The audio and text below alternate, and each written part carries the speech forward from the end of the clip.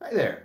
I want to share some important updates on Illinois law effective January 1st, 2024 that impact commercial real estate and development.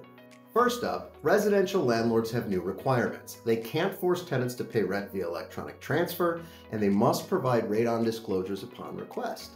Tenants can now test for radon within the first 90 days of their lease and terminate if levels are high. Security deposit rules are also changing. Landlords must provide itemized deductions with receipts and return deposits within 45 days of tenant vacancy. Big news for developers. All new residential parking spaces must be EV capable starting January 1st. This means including the necessary infrastructure for future EV charging stations. Lastly, the property tax code has been heavily amended.